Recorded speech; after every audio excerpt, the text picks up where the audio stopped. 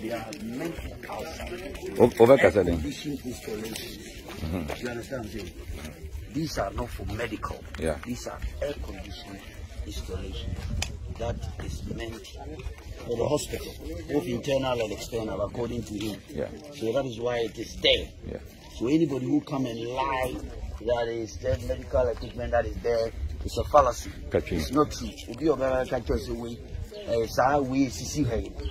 Air condition for air conditioned indoor and outdoor air conditioned facilities. And the CC hospital. Oba says the same thing. These are for air conditions for indoor and outdoor. We don't say MRI. We don't say MRI, which is a lie. There's no, this is an MRI equipment. These are air conditioners. That is meant for external and indoor air. On oxygen plant, they said so supposed to build it for an external for the whole hospital for the oxygen one. That is what is there. I know more for outside there. And I'll buy has it this is another plant, a generating plant for the whole hospital. NEC one, for generator. And somebody is lying, say these are. Generator.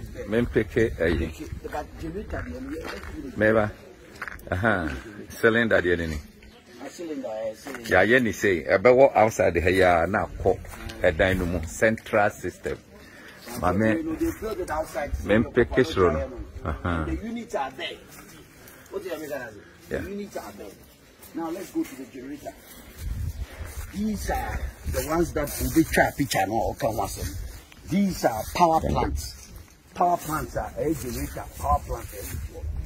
They're going to use it for the hospital. Basically, it's for the hospital. It's not for anything. It's for the hospital, and these are facilities. So, number one, you're talking about the oxygen plant, which is supposed to be outside. These are air-conditioned machines for indoor and external. And then you have a generator, which is supposed to be used. Equipment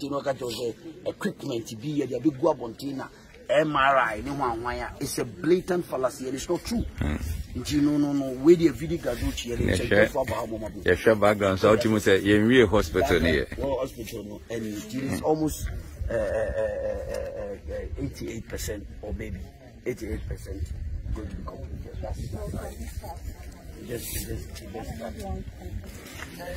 Maybe I'm discovered for Europe. I come a bush for Ghana. No, me used to tap send. No fee mobile money transfer. Easy, convenient, fast, and sounds so free. Won't you share? Me discover map him. Tap send. Internet. Also download the tap send app. No, ever mobile phone so free. Na first ka come a bush for Ghana for na. Tap send. Papa no.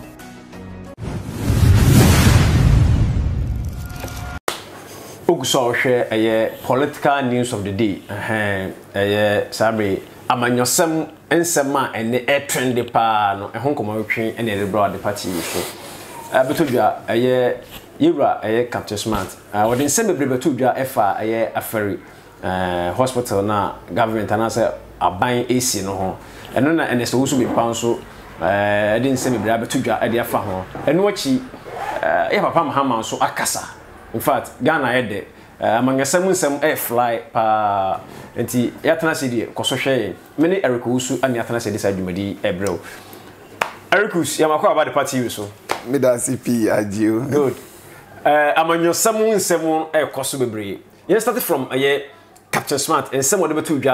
say a bang every year Afari military hospital. No, so it's walk in 2 1 and 1 answer in beer no. I don't know so much than a social bimpa. I just okoshe okonam ho eku ma Ghana fu hu de ekosopa. Said there something na akwa koduro. What ye Captain Smart when the social bimpa so de what ye no. They no baka. Kakra meeting I can find one say. Sa Captain Smart no. Kamenya anka Ghana for. Mama yense send din no nanke emfe Captain Fu. How come? Obidna or no say find Captain Smart, then find the Captain Fu forward. Now you obi are smart. Oh, you are so nipa or smart ya. ono de ade bi obeye bia at the end of the day no e de anim gase na bre no Captain Smart guy bi okumase e penasem pa your friend Bernard Amwani a ni din hu hia what in kada Martin no already so Bernard Amwani onipe bia wuti wiase a e wo se o ma odin ehu hia good na uhu se ewiase ya ma beje hwi but enionyama nyankopon de ma wono de e wo se ukutem Captain Smart wiase owei omuno ho Captain Smart wiase owei bibi obeye bia sei basa se ne nkura brem ni ti bo se wayale yade bia trimuka kakra abreno. I don't get it. I don't really get it. Captain Smart. GJ was so much Captain Smart at Nancy. No more train kwanya onfa so nya adwuma. No more dan no more train nyansan. O se GJ e ball enti wono de wonko. Eni obekọ so Jimmy sawo. Obekọ so gun hu anim asesa because GJ na ombetimi a kire unyansa. U Jimmy 40 so uhie obi obekire unyansa wa ablabom obekire wo adwuma na wo ye ni mu nyansa ebinom dikan ebinom ehyaase agyaw enti e wo se anka omo chiu transe na omo kire o chia na nka omo down o mane na nka omo twe sikwam na nka de bia aboa but usi GJ e baller enti Captain Smart say GJ e baller there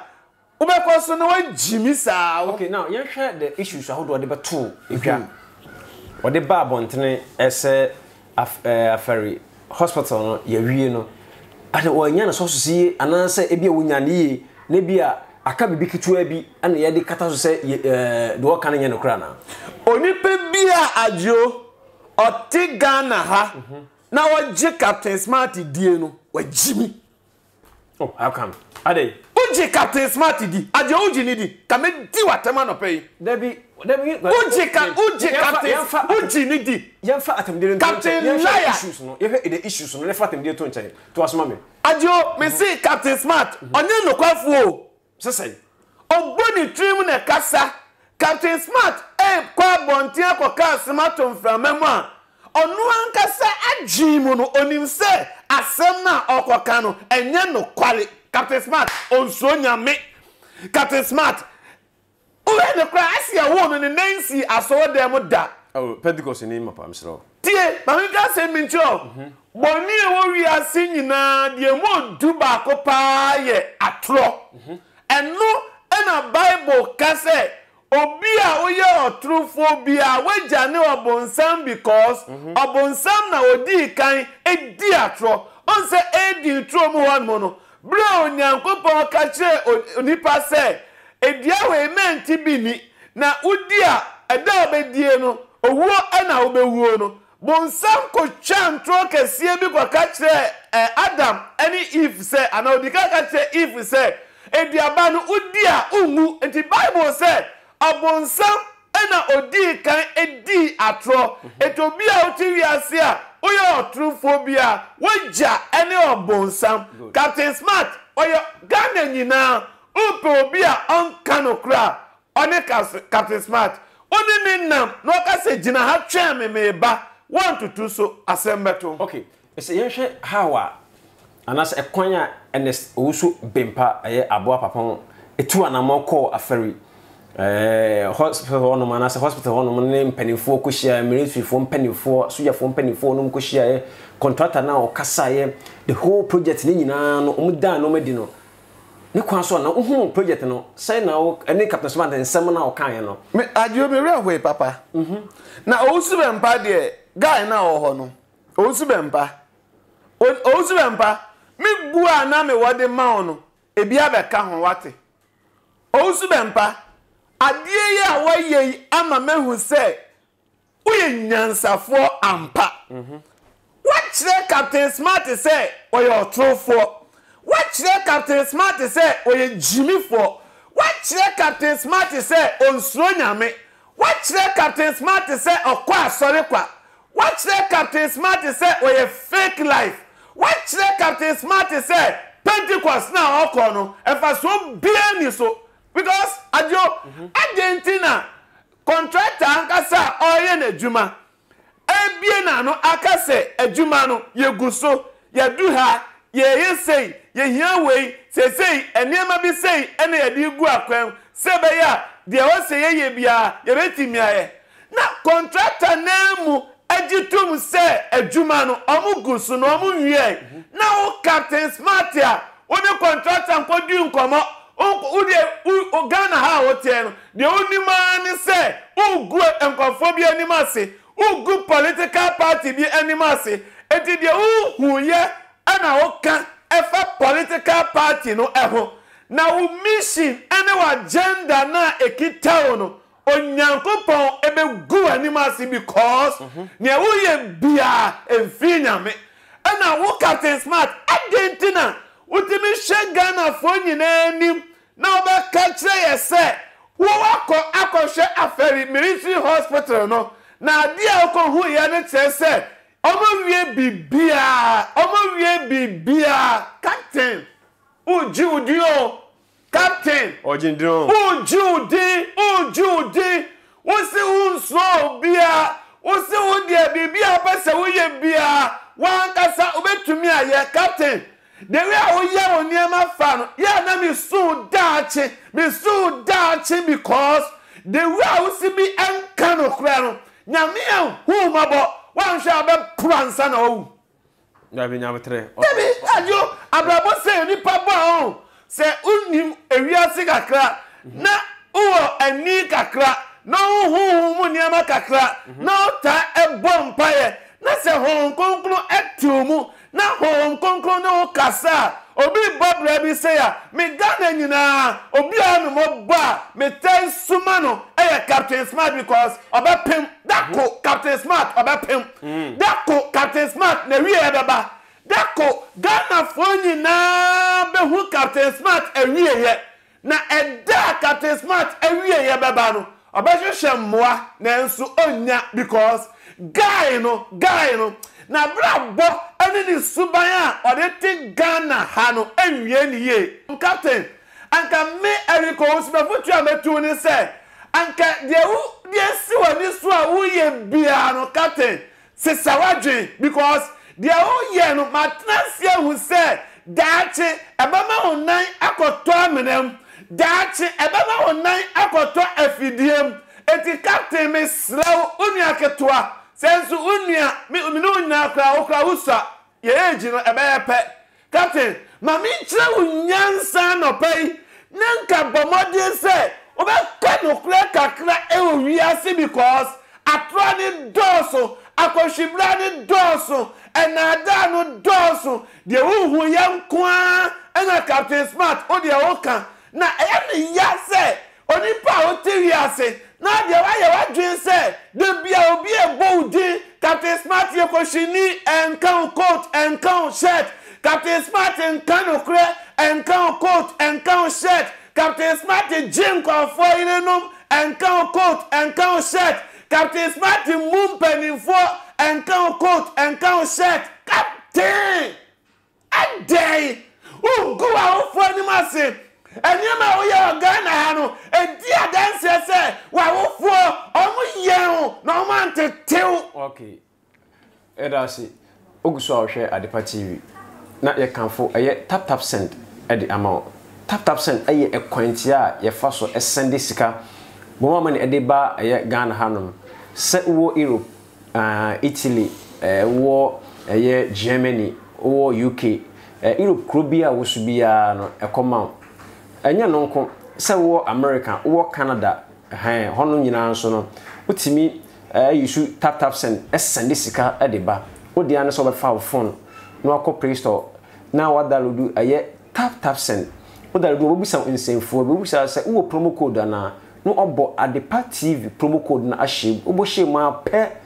amumu ha ogina wana 5 free na wo America ne Canada nso dia wanya o $5 ne na wo dia aboile pa we a free o send sika nso dia bagana a free of charge ayenye wo hwe tap send na eye ekwantieti a ye fa so send sika number bia we issue e wo Ghana ha MTN number bia botimi send sika e de afa so e de aba tap send na eye quantity a e wo so botimi de wadwen kire aba e wo dwumadi ene issues wi eye political news trending ones na ya tana se de hon komo witwen e bro ene Eric Usu e na ehiem sabre Ergus yen hwe Ghana ye man panyini dada okay GDM John Dramani Mahama, His Excellency the former president of Ghana on the tuja say 2024 amanyosem na say 2024 battle no anamo a was Ghana for nyina ye to oba ni timidi yi amanyosem na say economy na asai economy na enkoyie no itimi sisem na itimi eboa oman Ghana asem oda tuja 2024 enyandu de bet campaign na ashase no ogidi sasem a wode atudwan no ebeto Ghana for tirim na yetimi ato aba ayi MPP anaso masesem ayi MPP afiri ho ana na me nika emfasa kwens na me mo na ba so na me kan chene say mpanifo say ufiri ase bro ahasuo ntema ena wani eye kokko good so adwo what is happen enti say 2024 ena yebekwa akoto aba na 2021 aman pani dada Mahama wahye ne campaign asia as though I salute you sir me no ya adwen pa he Ghana kura bia se bomodin se ona besuo Ghana tokro bia bomodin se beko ko east bra west ko south ko north be bia bomodin se beko na campaign no ye ni gidi for hodin nyina guso because your last chance me not sure say NDC as a political party no say 2024 we say ko elections no na say we ko lose 2028 ambesan de waba ene nka NDC for san de oba NDC for ebetimi aka say omunye serious now we asema former president John Dramani Mahama kana anka ebetimi mpa anka onka de a chance na omo modern say obema ni nsem a ni message a ode ma Ghana for emu beye du ana waba be disupen say former president intino eya onfa na bra bo be bo Ghana ha no entoto MPP for de owi a on kan che Ghana for say yenhwem ni emfa decide na o hye ye modern bo hye eye amamu a JDM eboye na o hye na Akufo-Addo de be susam pempen so ya difference boom ho na wo so wani mu o surprise me kakra na a kire se o ye politician ampa obi ye politician na ade obi antimi nye otumi ye obi ye politician na asema obi antimi nka obetumi aka na the time say o surprise me kakra ni say na minim say anka former president John Dramani Mahama ebetumi aka safa corruption ho e wo Ghana ha ade why bibia na former president John Dramani Mahama timinya akokoduro aka safa corruption ho e wo Ghana ha presido I salute you sir me hoye me wanwa because corruption there anka ye ka ho asem e Ghana ha na memu a obebu ye na pontis ani ni nkofo a e kan ne ho ema omo ba ye te se evisa free ankra mo ani nkofo bi opunimo erikopokumo ani o ma na e kan ne ho no obebu mani nyina na me Eriko Usu minim se former president John Dramani Mahama obetumi akasa fa corruption ho da because corruption atade nesem yes na esem yehui osi yehui yeah ajo se oyi ka kire mi se unhu ya na ompese obehunti unhu da se awiase opese unhu bibia na unhu it is a corruption the no dan chen a osanso kasafa economy ho yeah economy hwe ye light ne ye schools ye nyuma sam ne konfo nyina no ono ni nyina me ne ya adwe but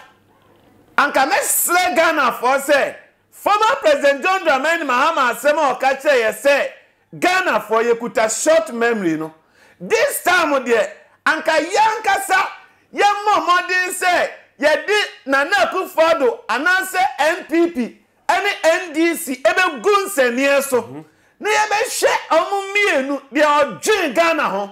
ne ye be hwe omumienu de Ghana enya ne so mfaso 2024 abana ye beto no sadie we ene ye de bekwa akoto aba ye de Mahama Suban former president John Dramani Mahama Suban ene na blaba obebo e Ghana ha oni na point is ama blaba obebo Ghana ha no ye de beto to Nana Akufo-Addo any NPP for ablabo ho na ya shem e decide say edu 2024 na ye who say former president John Dramani Mahama economy na ho asema oka no obomodi ache Nana Addo dia why not ye be say to aba e di to me no aba Mahama na the ebe ni say one ye be share corruption na two ye share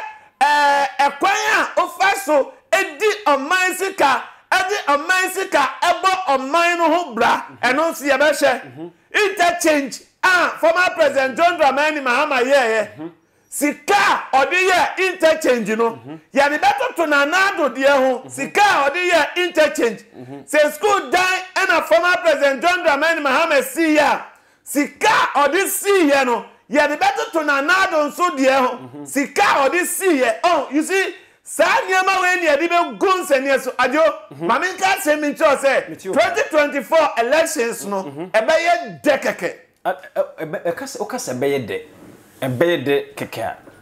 uchire mu se de akire ahwefo mo hwe uchire mu se de akire me ade na mema no aye de pa Ghana for ebetnase na ya bunkompon akoyechi na ya ko former president John Dramani Mahama why ofa so di be bu o man ya di Ghana sika ehye ni nsem no di odi Ghana sika eyeye why ofa so onse no ka say obe protect public purse say Ghana yesika no obe bo ho ban it is ye tu aba ne yense saye MPP font me more Ghana sika no ho ban it is ye de no eba onu betumi abeye bibi pabi ache NPP obetumi abeboa ama Ghana sika sem atotoye ache NPP onu de eye efutuo ani ade srede e na ode e maye ontumi nhye yakete enchye ne yenye because Ghana for no say no ya die say ya sorry na ye ni afra afedi ye ni abue say Ghana ye ni ate papa say Ghana ye ni bue papa say Ghana ajo ye nkita short memory biemo e the former president Mahama ni niema obeye ni nyina wo Ghana for trim ni dum so okay dum so yeah so okay okay airbus ka me kakra me ti opa so okay ka me any pray na okoto ye no any mu niema nyina Ghana for kai ni nyina enti ye di ni nyina be gunsenie so na ya shem na ya yi baako na former president John Dramani Mahama aya omo modern say obeka onunso ni niema obeye ni bi akire Ghana for kakra na onka ono ne de ne papa nko a onka papa kakra no aka bone kakra no aka MPP fonso de papa kakra na aka bone kakra na ye hu se oya nokwafo na fe ye Ghana for no ye de sa niema mienu wei egu eproso na ya hyeso na ya de ato aba etime 2024 aba na ya beto ne de enye gidigidi bia o eya boko Ghana for be he Mahama nie NDC nie NPP fonso enie de NPP de ne beba enie na ade ba ko a e wo se former president John Dramani Mahama ehye ne nso ene se onje de ni edipa e o Ghana sa this is secret Meba so no begi side me say o question back on be say busa oguso ahwe adipati wo so metim do adwenkyere e de aba e wo dwumadi so ensem a wo ka woni ne ya adwene ana so adwenkyere wo ho ene sei fabla enya temredi wo so metim do adwenkyere e de aba na me fa akonya we so akanfo aye jinkill sound e de amount say wo se wo gan hanum na so pese wo tie enwom papa dia eye jinkill sounds omuna obetima mawo eyas oye obetima share sound system kama oye other program bia oye ewo mamu de o de ane so obehwe mo kira kwan se wo gan ha de gisa number omo number no eye 0540890510 numbers ne edoso ne mprempren a yehwe se wo Germany so no omo number so de ewo honum na ebra video yi koso ya na se ebra wo hwe video ya no omo bana no eda so kama da so fefefe omo so de black and white kama ne fa number no se wo gana de hwe mo kira kwan omo betimi program bia wo ye bia wo ma we mo no omo betimi aba abe share sound amotie sound kama omo so aso yasne etimo koso na mutwi na muni omachi ba bia omo bon so de fofo kama eguso ene erikusu etwen komo alikusi anhwe o kan se mi for say ye kɔ commercials kakra no unsem mo no me pese me fa konya we su na me busa se no mo nyina di adanse se JD ono na be se 2 franka e de ama NDC ugidi ye se de wosi kasa akonya sa onam so Ghana fo ebetie no na omatma na konya amana sa beye omampanyi biem o Ghana hanma. You see, the greatest mistake NDC beye ni say ombesade Mahama about 2024. How come? I didn't know kasa asemi. No kwa na ebe ma we NDC.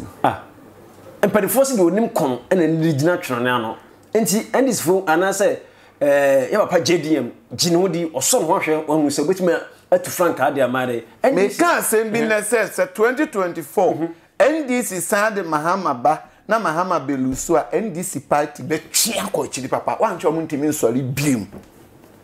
unchire mu pa wo sa asemo ani say Mahama former president Ghana for ewo ajibi ewo omotri mu say uboni din a eniema Ghana for the kaino no eya na eya how chen enijie what I say Ghana for amo kai former president John Dramani Mahama na memuo ni suban na brabo ubi se obia eniema okaifa Mahama ho a abeka boni achen papa ewiase yenim se obia timi ye boni anase obia wo kwan ni mistakes bi ebi ene oba efie anase obetena ase no watena se hunu se o wanfo ya ntu ha wanfo ya ntu ya ndigana fo mana kwanya oba yihye sa no ma no ontimi meye sa de nana. The greatest mistake of former president Mahama ebeye ewo na bra bom ni say 2024 obesamba ntika do nka osusu se ma on makra on throne support many powerful na MPP for NDC for say ni powerful no emra nanka NPP enfa new face bimra na NDC nsonfa new face bimra nanka NDC modern say omo bemma omo campaign no emu ayehye emu ayeden nanka party ni nyina unse NDC say ade am yam hyehyemema NDC ni say former president John Dramani Mahama Samba 2024 omo ebema na san elusu paaye NDC ma the enemies within NDC for ni bebre no omo wa menasepo ohaw bi wo omo mu enema bi enkoye omo dream but omo ntimi nka ena me de me mpene say I don't know why former president Mahama ni hu ato NDC for nyina so sa omo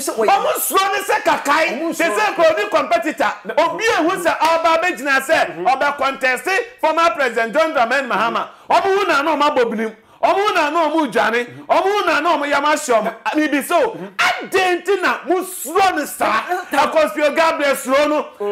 abamba bi sro no minority leader minority leader Osrono Abanbabe Speaker of Parliament Osrono wait sir my yeah last 4 years last elections no onunso age 9 Joshua Alabi crowd or who say Mahama eba o Janisa now we be so Argentina former President John Dramani Mahama ni who ato NDC for so sir na binye se ne who na ato NDC for so empanifo se se de wo hwe ne se wo se NDC anim edom ko na se bia nko ye that means who so man a chance bia obetima dey what my in politics I was saying bia what say I was so nya competitor what say I was say unya obi a obeye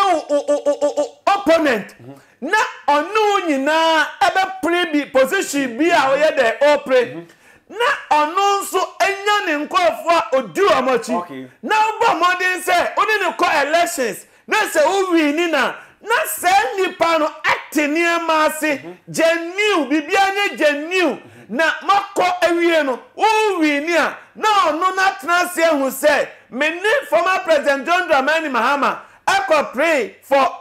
presidential candidate and as a flag bearership. Now, on the member from a genuine, me chidi for nyina, and support Tanechi. Say, you know, media mean power NDC when say, NDC for nyina, it's Roma Hama Sekakai. A better political party, no? Okay. A better political party because I'm not Obiwa assembly crowd was okay. Emane boa party na osro because former President John Dramani Mahama ewo enkure bia who can this asema na who can Mahama asem na NDC ni wan ka say ya ombeye osuso. Thank you. Ebe do carry okay.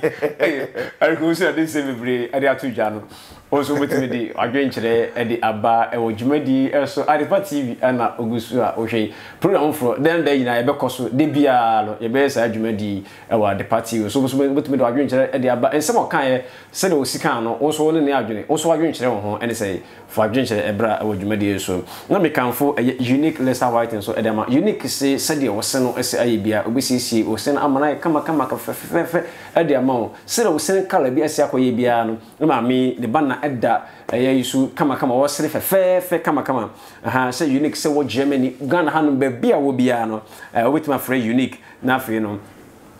won sa atimi aka na dodo bia wo pe bia no won sa atimi aka say de wo pe wo no number no ene da video no so no so wetimi ayede afa na wo so ayede wa free unique na be bia wo bia no won sa ka odie ahanom ene de enkomotwe no ebesi na ebra say de enkomotwe no ebesi no eriko wusu ewo asemti a obontofan question me bisa ne say nyame ya adoma ochina bi no former President John Dramani Mahama eniho a when na be pagya NDC party no esi ne so na ode party no akọ okon say yemfa ne say former President John Dramani Mahama eniho a who is next to Mahama say nipa no NDC munyini mpie na mi hu no